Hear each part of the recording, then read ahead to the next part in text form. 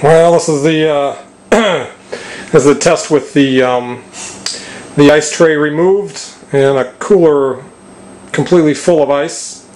I put a 45-degree elbow on the inside of that discharge port, facing down towards the bottom of the cooler, and put a wire mesh over it. But I tell you what, it doesn't seem to be making a heck of a bit of difference here. The fog is rising up right to ceiling height, and I'm not impressed at all.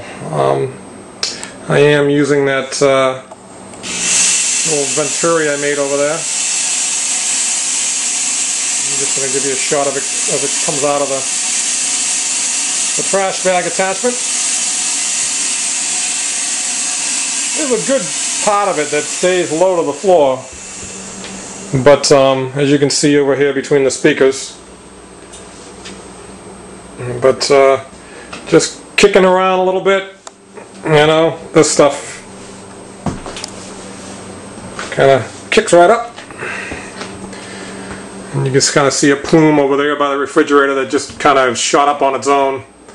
One other thing I noticed with the ice tray out of there and the more ice in, it's creating a lot more restriction, and every place that I don't have gasketed on this chiller, the fog is shooting out. I'm going to keep this video going till the next time it kicks on. You'll see I've got some black weather stripping around the sides, and I also put some duct tape just for this test just right around the back here. It's kind of tough to get the gasketed material in this rear of the cooler, and I just put this on the back.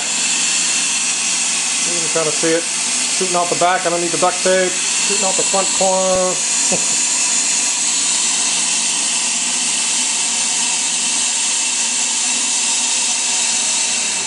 I think these Vortex homemade chillers are great for backyard haunts, but for a DJ, I don't know if it's going to cut it.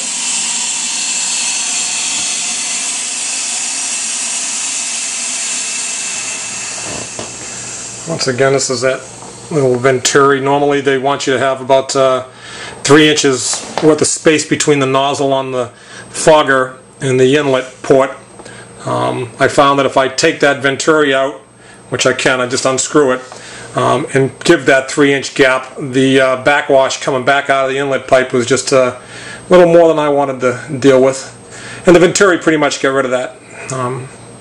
But at any rate,